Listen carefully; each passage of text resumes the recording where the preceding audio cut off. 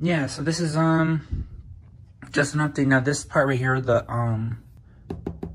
what is it, the clear forehead part right here, where you can see the brush roll, this was like dirty and stuff from use. So last night I undid the screws, took out the brush roll, cleaned everything out, wiped it down with a disinfectant wipe in there to give it a good clean. It looks better now than it was before.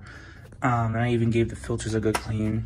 The post-motor filter right here, I gave it a good clean. I don't know if it's the same color as it has been since I got it. I forgot. But anyways, it just snaps into there and everything else like that. So that's been fine. But then it's a really good design in my opinion, because after I am done cleaning, all the dirt just goes into the trash, nothing gets caught. That's part of the design of the dust cup, which is nice. And up here is the filter. I gave the filter a good vacuum out and everything else.